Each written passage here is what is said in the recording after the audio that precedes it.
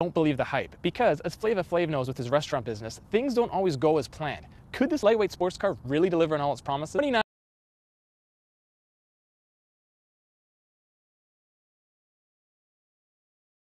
miles per gallon, which is not bad in a dedicated sports car. The interior also isn't all that great. The fit and finish to use, it could really use a shot of style in here. It looks really dated. And while I'm at it, the sight lines for the over-your-shoulder blind spots are folded so flat because they're pretty useless for passengers. When they are down, this car becomes a fairly practical two-seater with a ton of cargo space.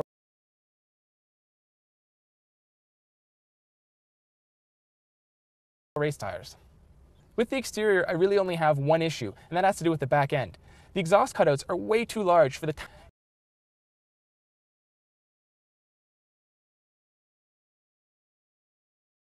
Either make the cutout smaller or make the tips far larger. And while you're at it, how about a little more sound out of the back end?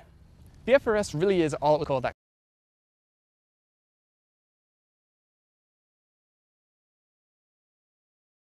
costs this little. It's not a super sports car ready to trade paint with the likes of Corvettes, GTRs, or 911s. It's a fun machine. It is not fast, but highly entertaining. I dare you to take one on a track, beat on it all day, and not come away with to the hype.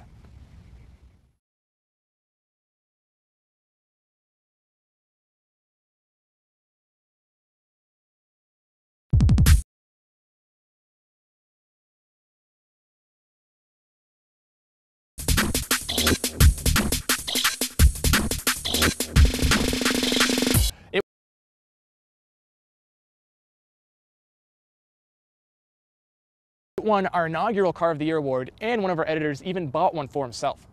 But like I said at the start, it's easy to see this car for what it really is. Alright, let's start with things I like. First and foremost, there's the steering. No other vehicle anywhere near there does.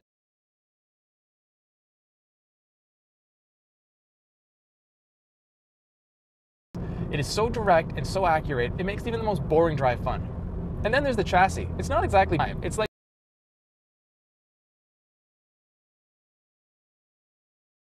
drifts on demand with this car, which is just way too much fun. I also like the tires. Yes, the pre-applied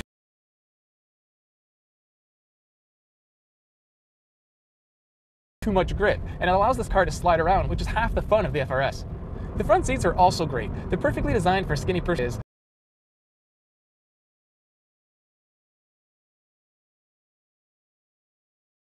They're not that comfortable during long distance driving.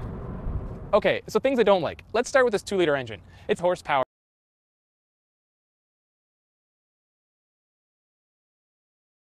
and 151 pound-feet of torque. It's underpowered for a nearly 2,800-pound sports coupe. This car could really use a little boost under the hood.